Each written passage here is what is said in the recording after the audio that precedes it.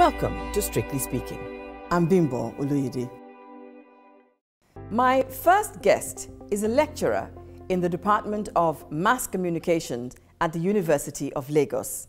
Dr. Unwana Samuel Akpan, welcome to Strictly Speaking. Thanks, ma'am.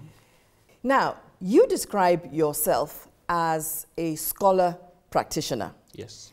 And that really is because over the years that you worked as a producer in one of the national radio stations, you were also studying mass communication.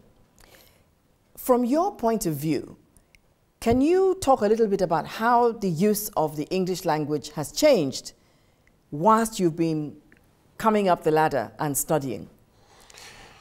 Oh, well, it has changed greatly because social media has influenced the use of English language in terms of writing and speaking that art. But you must understand that communication itself is an art.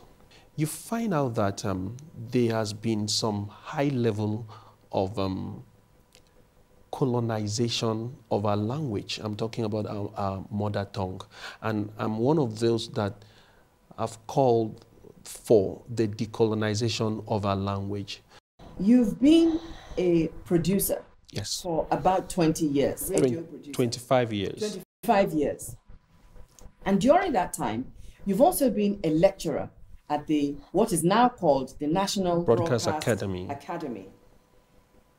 Can you identify some communication gaps that you think have developed in the use of our language? Yeah, in the course of teaching these guys, and some of them are graduates, some of them are second degree holders, and some of them, they have passion, for the media industry. I've come to realize that they were not properly taught the art of English language, especially the verbs.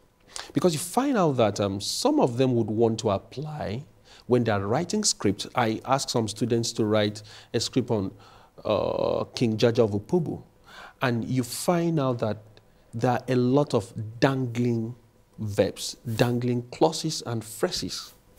And this is because they tend to translate or transfer the way they talk, using their mother tongue, using it to write the script. And that's why you find out that some producers, when they finish scripting, a very skilled presenter would have to re-edit the script, not because he doesn't know what he's saying or what he wants to put down, but because there is this dominating influence from the way he communicates. Using maybe the Yoruba or the Igbo language, using SEM to write his script, his or her script. So it all depends on, where she, had her orientation. Let's move the arena, the learning arena, from the Broadcast Academy to the University of Lagos, where you teach, and the Mass Comm department specifically. Now, I understand that the Mass Comm course has been unbundled. Yes. So you have the broadcast sequence standing alone, as well as print, advertising, etc., etc. Now, for the broadcasters, at what point do they become exposed to the sounds of English, to proper pronunciation? Because presumably, when they come out of school and they've done their youth corps, they would want to be employed. Are they employable based on their ability to pronounce words properly? Well, I can only speak for where I teach. We do a great job trying to tell these students that it's not only when you want to go on air that you can speak good English and then use your sounds properly. For example, I remember when I used to do programs on radio, and even the Yoruba words, if you don't get it very well, somebody will shout at you and say, hey, I remember when trying to pronounce Akpan, but I don't know whether I've been able to pronounce it well now. Then Olasukomi. They say, no, it's not Olasukomi, it's Olasukomi. Do we even have a course that takes care of elocution? Yes. We have announcing and performance. So we try as much as possible to let them know the art of newscasting, news reading. Last week I was having my class. I told them the difference between a newscaster and a newsreader, and how these things are taken, step by step.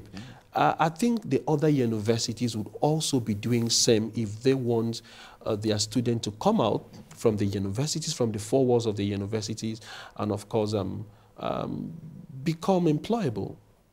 Dr. Akpan, finally, let me just ask this question. Is there a meeting point between culture and communication? There is.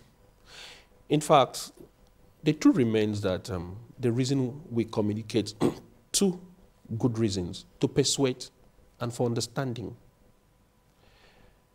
Culture cannot exist without communication, and communication cannot exist without culture. I give you a very classical example. If you see the picture of a heart, it's a universal picture telling you that it's the picture of love. And if you see one arrow in between that heart, that tells you that somebody's heart has been broken.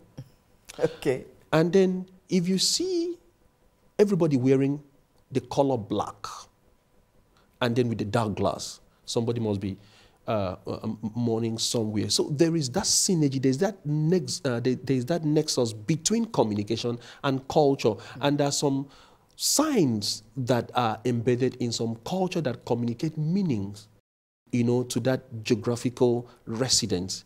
But if you take such signs or such culture to another realm, to another environment, it might communicate something very different. Okay.